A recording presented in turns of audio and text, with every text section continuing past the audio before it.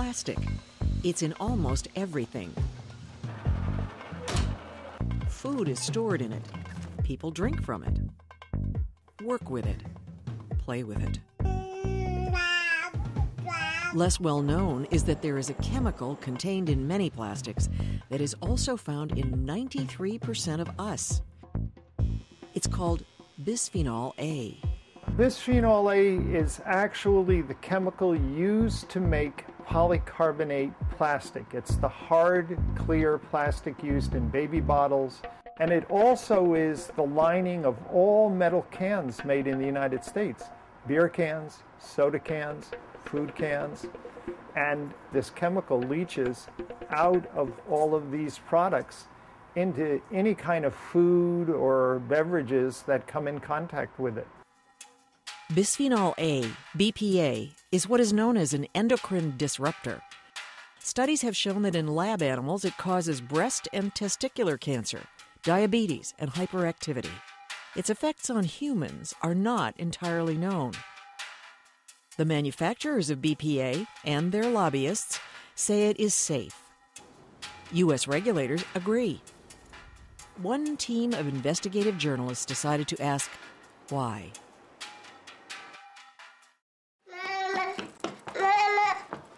You call me when you're done.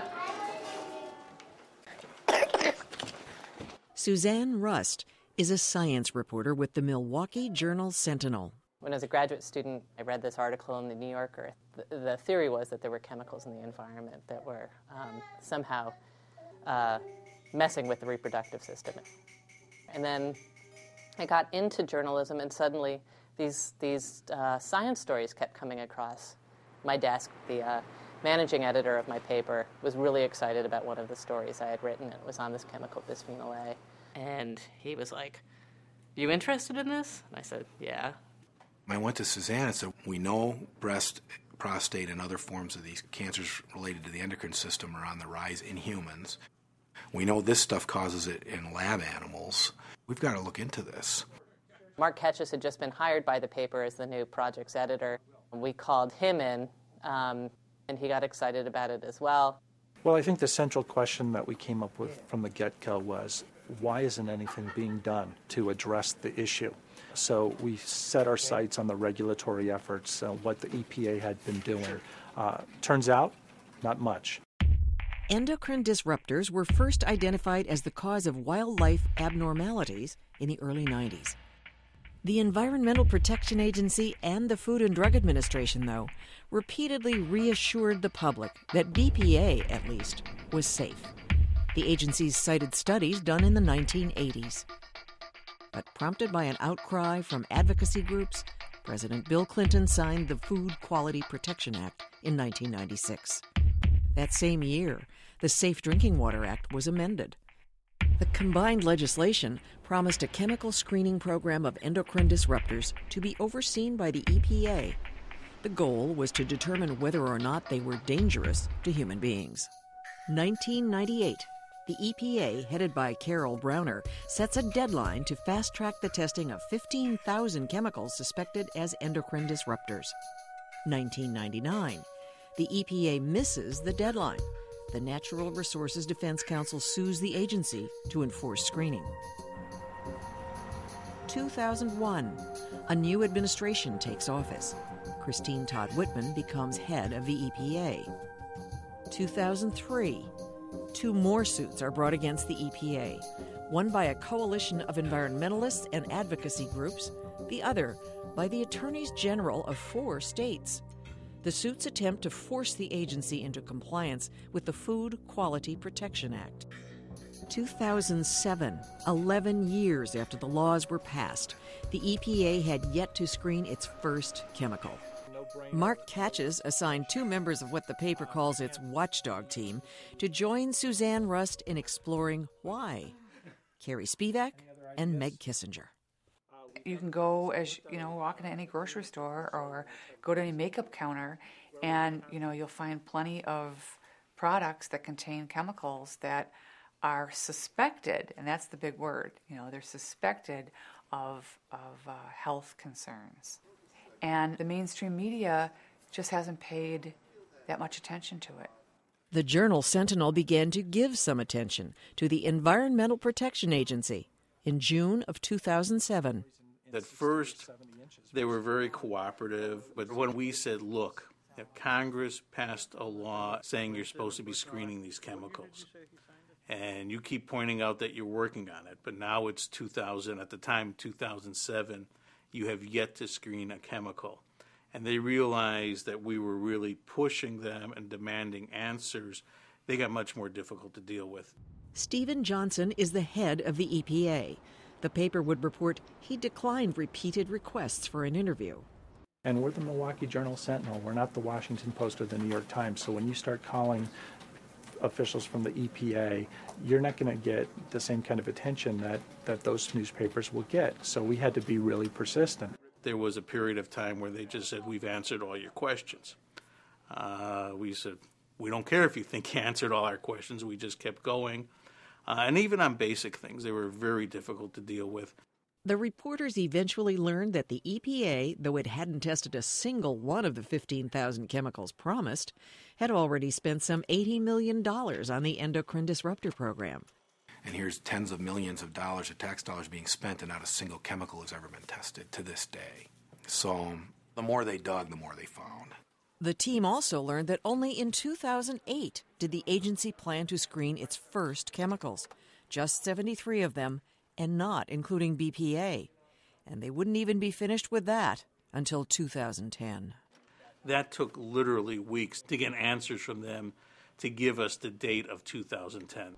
Elaine Francis, the National Program Director of the agency's Endocrine Disruptors Research Program, told the paper, clearly we would have liked to have been a lot further along, but science tends to move at its own pace. But the pace of science was far from the only issue. The reporters wanted to know just what was the science saying. The journalists found two camps, each with its own view of the science of bisphenol A. One includes Dr. Frederick Vomsaal. In our test system with human breast cancer cells, what we found with bisphenol A was very different than what happens with the natural hormone produced in your ovaries. Vomsaal is a biologist at the University of Missouri. He has studied bisphenol A for more than a decade. In 1997, a team of researchers led by Vomsaal published a peer-reviewed study showing that when BPA was introduced to human breast cancer cells, it penetrated the cells and made them grow rapidly.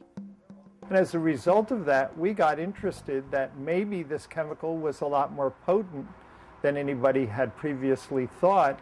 And so we did a study where we administered it to mice and found that at a dose 25,000 times below what anybody had ever tested, we caused damage to the entire developing male reproductive system.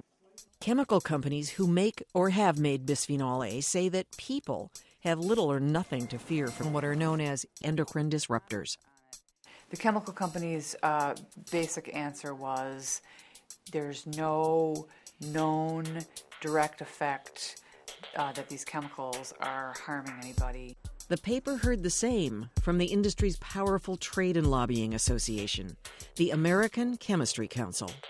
The ACC's Marty Durbin said science supports our side. An industry consultant and former EPA regulator, James Lamb, agreed, saying, I'm very comfortable with my kids and grandkids using these products because I believe the industry has done the studies that need to be done and that they're interpreting them properly. In defense of the safety of bisphenol A, the companies and the ACC cited studies they funded themselves, some paid for by the ACC, which has an annual $75 million budget. They say the reason they get these results is that their studies are better than any of the academic studies, any of the government studies. They can use more animals, they have better controls in their laboratory. But one EPA biologist, L. Earl Gray Jr., charged the industry with flooding the EPA with studies. David Rosner, professor of history and public health at Columbia University, explained why, telling the paper chemical makers have learned that if you play on the uncertainty of danger, you're going to be able to stop regulatory action.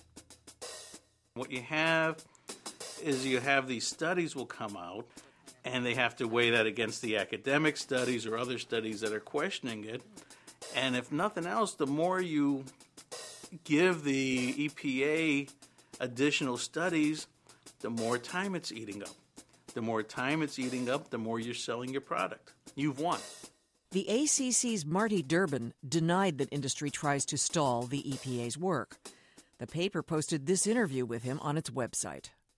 If it was our interest to delay things around here, we could just sit on our hands and see whether or not EPA gets any funding. But we actually, year after year, go up to the Congress using our resources and lobby to have essential funding to the EPA for these particular research programs. So again, I think our record speaks for itself. We've been fully supportive of moving this process along. Again and again, the reporters heard two different stories. One example, they found a statement on an ACC-sponsored website. It said that a person would have to ingest over 500 pounds of canned food every day to be at risk from BPA found in the containers. Other scientists told the reporters that even at very low doses, BPA and similar chemicals can affect lab animals. The concern is that they might harm human beings, too. It surprised me, too, how much rancor there was about this chemical. I mean, you would talk to some scientists, and, they would tell you that the sky was falling. You would talk to others, and they would tell you that it was fine, and then in the same sort of breath, they would cut the first scientist down personally. I mean, it was kind of amazing. I felt like I'd walked into sort of a geeky chemistry war zone. After 3 months of reporting, Rust, Kissinger, and Spivak pulled together the information they had culled about the debate over endocrine disruptors. And I remember we had a couple of stories sketched out, and we were pretty happy with them. And it was really basically saying there's all these chemicals out there, government's not testing them as they promised they would. A lot of other countries are much more diligent about this. And then here's kind of a lot of the infighting. So we turn these stories in, and we're all excited and kind of like, oh, okay, well, that's a wrap. And not at all. We called into Mark Ketch's office and basically got our fannies handed to us on a platter. And he just said, you're not there yet. So we were crushed.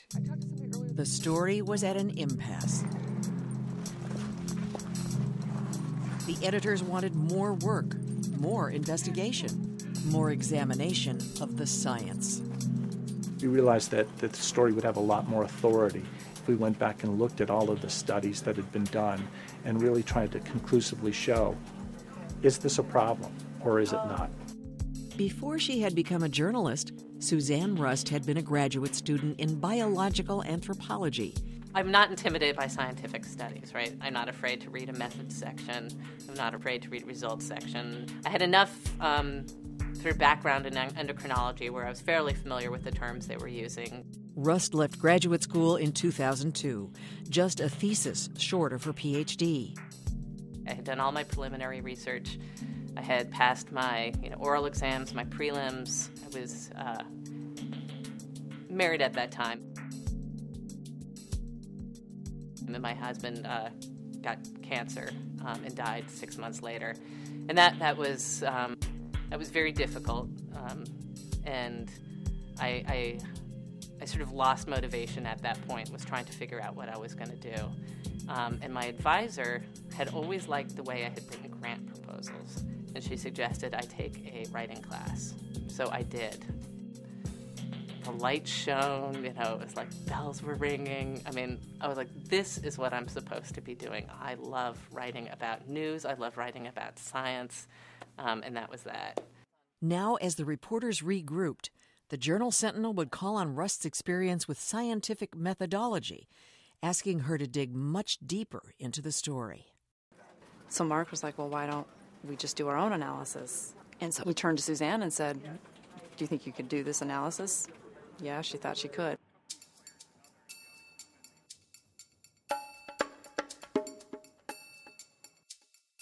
To begin her research, Rust headed back to school, to the UW-Madison Library, where she had done her graduate work. I searched for Bisphenol A, looking for those criteria, which I had initially set out for myself, which were live laboratory animals with spines. Where were the authors? What institutes did they work for? Who funded the study? What the authors' conclusions about the chemical were? How many animals they used to come up with these conclusions? Rust also turned to another public source of medical and scientific studies of bisphenol A, done by both industry and academic scientists. I went to PubMed, which is a database online that sort of puts together all medical and scientific studies. And I put together a huge database with all of this information. In all, Rust evaluated 258 studies done over 2 decades involving lab animals with spines, the type scientists consider most relevant to human beings. Right away, you could see that 80% of these studies all found that this chemical caused harm. More than half the studies, 168 of them, evaluated bisphenol A at low doses. The vast majority of those, 132 of the 168, showed harm to lab animals. And Rust would report nearly 3/4 of the studies that found the chemical had no harmful effects were funded by industry. Rust's overall conclusion: an overwhelming majority of the studies found BPA to be harmful in lab animals, causing breast and testicular cancer, diabetes, hyperactivity, obesity, low sperm counts, miscarriage, and other reproductive failures. Studies paid for by the chemical industry were much less likely to find damaging effects or disease.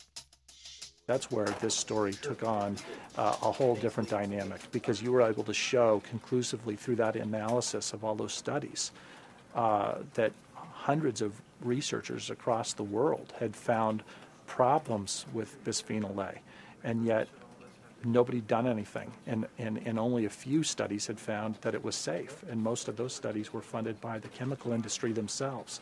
And that's when you knew you had something really, really special to tell to readers. All of the studies Rust had evaluated were in the public domain, as available to government regulators as they were to a reporter in Milwaukee. As the reporters were working on their story, they knew the government was continuing to look into bisphenol A. They would report on one panel funded in part by the National Institute of Environmental Health Sciences. It consisted of experts who directly studied the chemical. That panel found in 2007, quote, great cause for concern about BPA. Meanwhile, the National Toxicology Program, the NTP, was in the process of coming up with its own brief on bisphenol A. Part of the Department of Health and Human Services, the NTP evaluates chemicals and other agents of public health concern.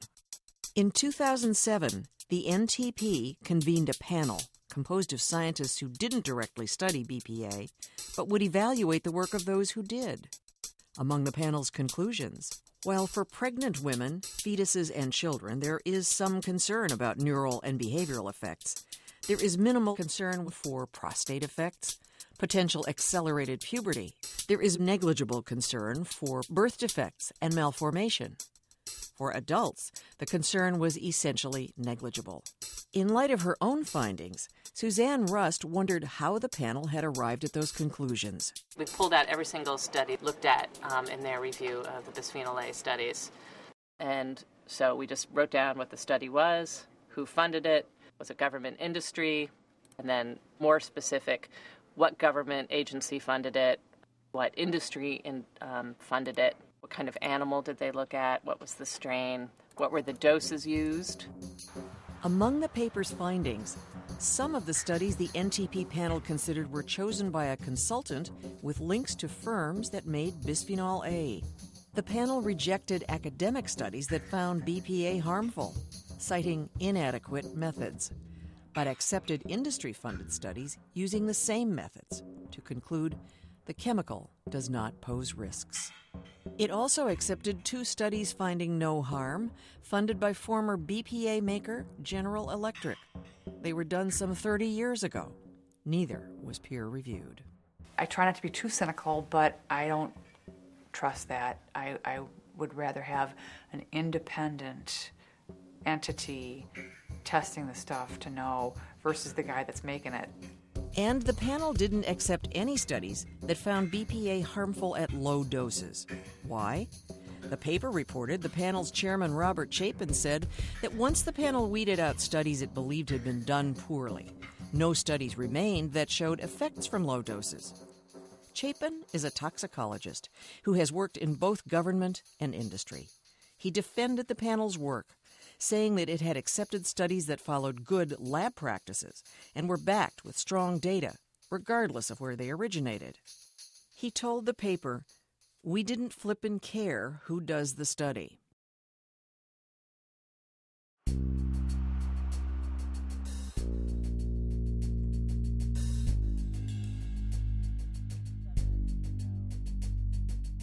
In November 2007, the reporters rolled out a two-part series entitled Chemical Fallout. Among its conclusions, the government's contention that BPA is safe is based on outdated, incomplete government studies and research heavily funded by the chemical industry. And we said why this is important to you, why you should care about what's in the containers holding your food or other products, and that this is all over the place and that there are legitimate scientific questions over the safety. We saw immediate reaction in Milwaukee in the marketplace. As soon as mothers read this, they stopped buying baby bottles that had this plastic, and they had to go order a bunch of baby bottles made of glass and BPA-free plastic. We have not gotten a single demand for retraction, no clarification request from the chemical industry. They've had nothing that they could come back to us on. That doesn't mean the industry has stopped defending bisphenol A. In answer to a question in an online chat the paper sponsored, ACC spokesperson Stephen Henches wrote, "It is not correct that only industry studies support the safety of products made from bisphenol A. Government and scientific bodies with no stake in the matter have impartially reviewed all of the scientific evidence to reach their conclusions. The recent NTP panel evaluation is a good example." A lot of these plastic products people like. It makes life more convenient. The battles are going to become more intense as time goes on. You're having more studies come out, raising questions about it. We still don't have the answers to a lot of the questions, and we'll be continuing the investigation. This is Meg Kissinger calling with the Milwaukee Journal Sentinel.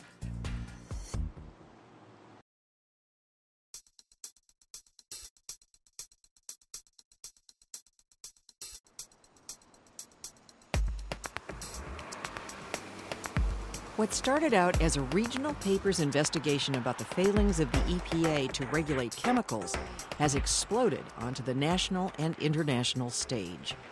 I can't recall working on a story that had this much interest from this far away, this many folks. We get emails from all over the country. It was a big surprise to us. The story just sort of took on a life of its own that we had never anticipated, and soon congressmen, senators were becoming involved, and we just realized it wasn't a story that could be dropped.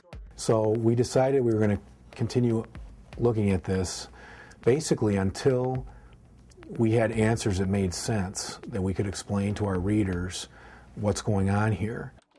What was going on was a lot of commotion around what was once a chemical most people had never heard of. On April 14, 2008, the National Toxicology Program, which advises both the Environmental Protection Agency and the Food and Drug Administration, issued a preliminary brief on bisphenol A. It stated that the possibility that BPA may alter human development cannot be dismissed. That same week, the FDA's counterpart in Canada labeled the chemical a potential danger to human life or health and proposed banning baby bottles containing it. So they looked at not just health studies, but they looked at environment studies, and they saw a concern not just for exposure to people, but exposure to waterways, to animals. There were similar proposals in the United States. California put forth legislation banning BPA in products used by children under 3. State legislators would vote on the issue later in the summer. At the federal level, on April 29th, 6 U.S. senators introduced a bill to ban BPA from products aimed at children 7 and under. And the House of Representatives would soon have a bill proposing the chemicals ban in food and drink containers. Representative Markey and Senator Schumer from New York have both introduced legislation to ban the chemical. Michigan Congressman Bart Stupak felt the need for immediate action. He chairs the Oversight and Investigations Subcommittee of the House Committee on Energy and Commerce. In May, he began calling for baby formula manufacturers to voluntarily change their packaging. There are basically 4 main manufacturers of infant formulas. And in the cans that they make, the BPA is lined in there. Our committee's been working with them, and we have them to agree that these manufacturers of the formula will stop putting the formula in cans or containers sealed with BPA. Now, having said that, our job is to keep their feet to the fire, hold them to the word, make sure they do it. Other corporations took their own initiative in either removing products containing BPA from their shelves or ending its use in manufacturing. In April, it was really with like almost breakneck speed. You had Walmart, Toys R Us, Nalgene, like a bunch of dominoes. These companies stepped forward and said, we're going to get out of this. The marketplace can move faster than regulators can. So in our market, I think it's really hard to find a hard plastic baby bottle now. And as more people pick that up, that's going to change. Meanwhile, the Food and Drug Administration, the FDA, was completing its own study of bisphenol A. In August 2008, it released a draft of its findings. What the FDA said is, right now, we don't believe people should be concerned.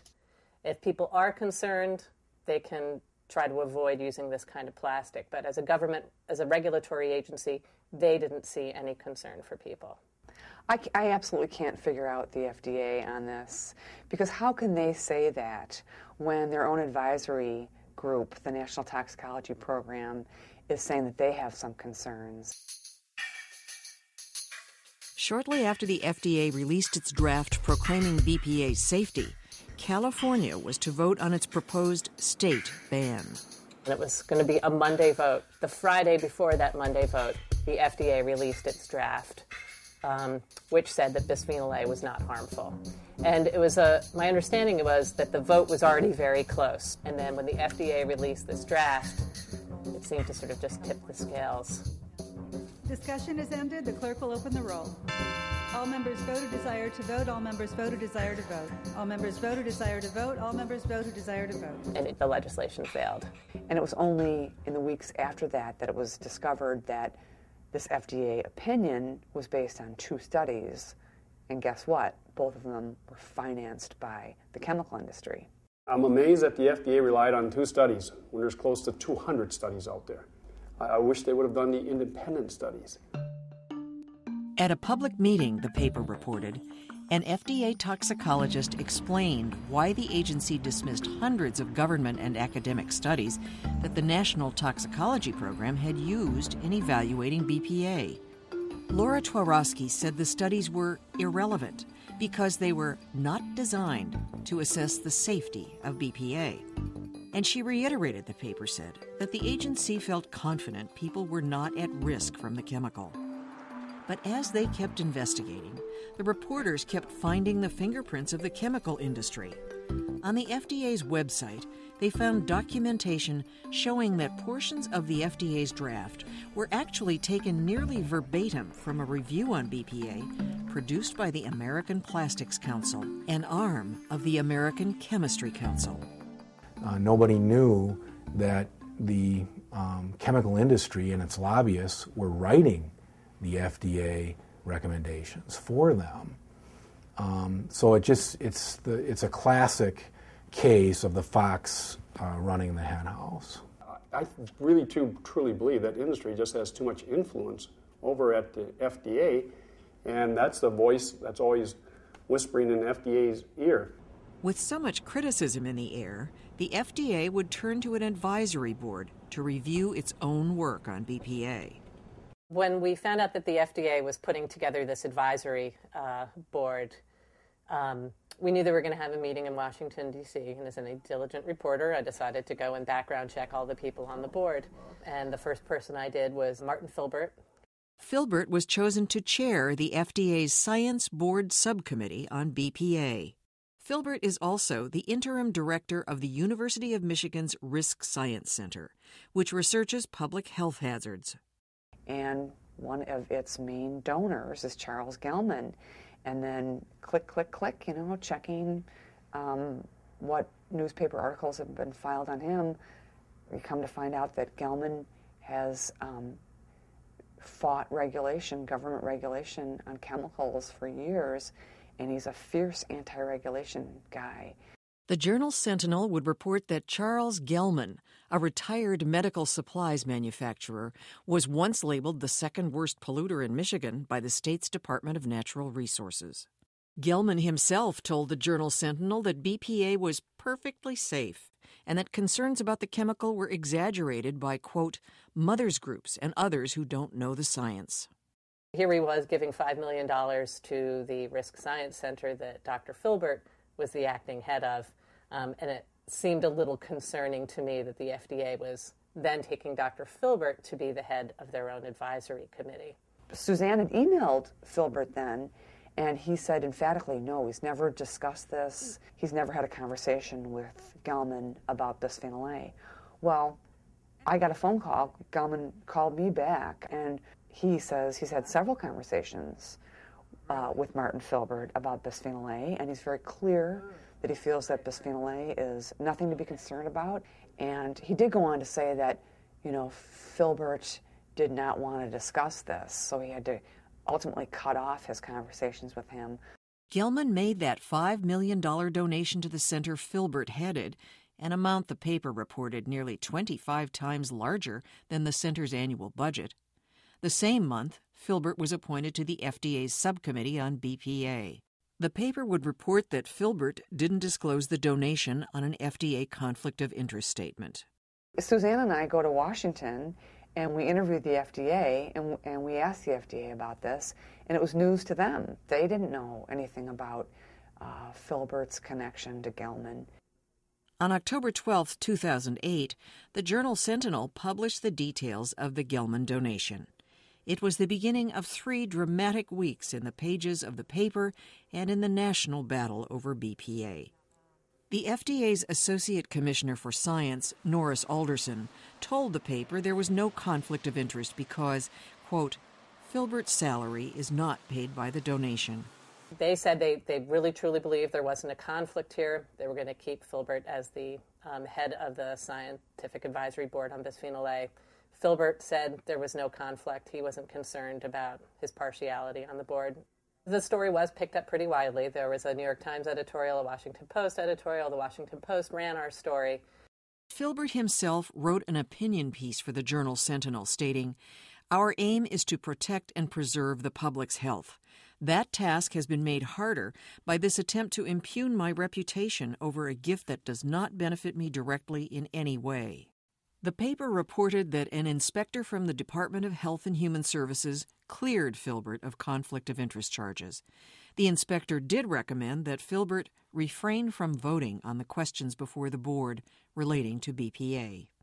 Filbert did abstain, and in its report, his subcommittee did not take industry's side. It found the FDA's margins of safety in its draft on BPA inadequate. And, the paper wrote, the subcommittee recommended that the agency abandon its earlier findings about the safety of the controversial chemical.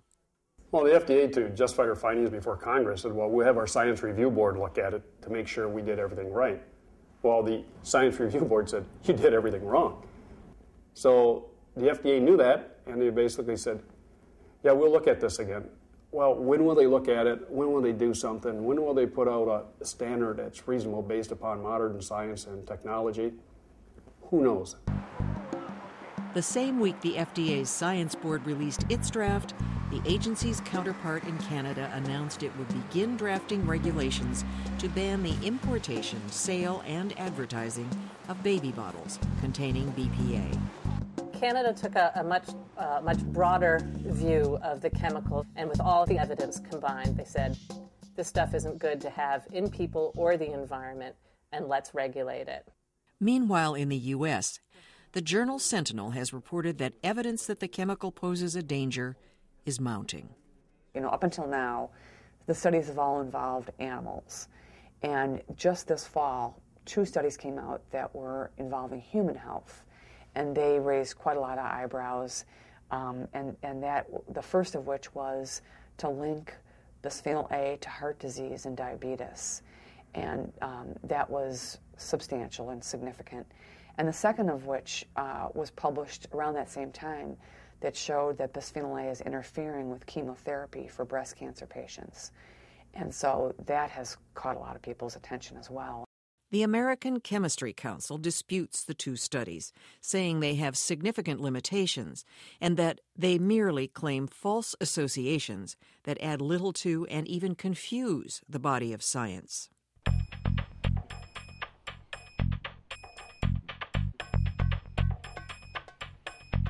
In Washington, the fight over BPA regulation has only begun. The Senate and House legislation that was proposed in 2008 never came to a vote. But Representative Bart Stupak believes that both houses will reintroduce bills this year.